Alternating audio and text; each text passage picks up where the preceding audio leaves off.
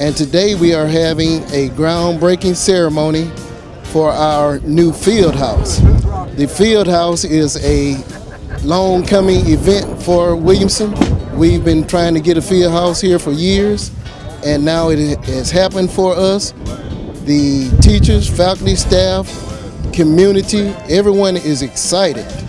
And we're just excited and happy to have this field house being put on our campus. Williamson High School has a tradition of athletics, football, baseball, and today with this new field house, it will offer an opportunity for the athletes to train and be prepared so they can meet the obstacles ahead of them. So we just want to encourage everybody to continue to support Williamson High School and Williamson High School athletics. I think the community is going to be happy with the building, and it will be a plus to the school.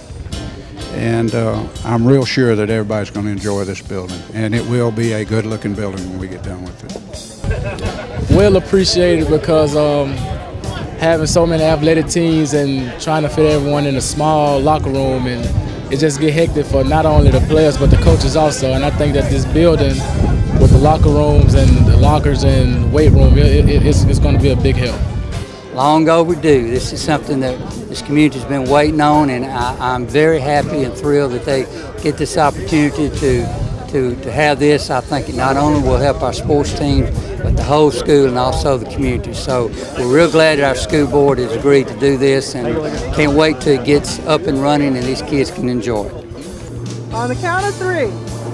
1, 2, 3.